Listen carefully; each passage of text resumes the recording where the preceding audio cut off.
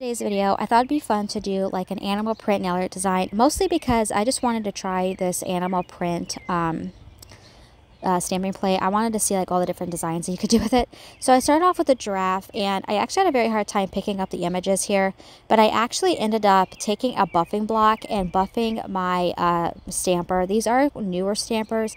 It actually worked very, very well. I don't recommend doing that because I don't think you're supposed to, but it did help me enough that I could use the stamper for the rest of the design.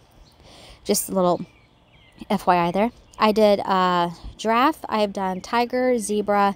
I also wanted to do cheetah as well as leopard, and I'll be honest, the cheetah and the leopard look really, really similar when I looked up a photo of the print of those.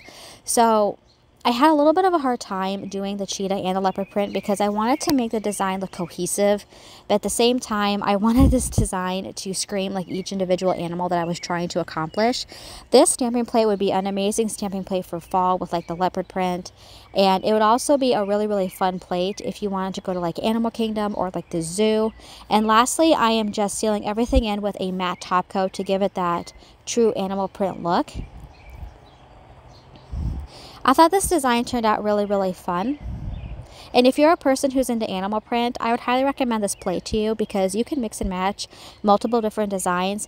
And this also has alligator print on it if that is also something that you were interested in. And that's it.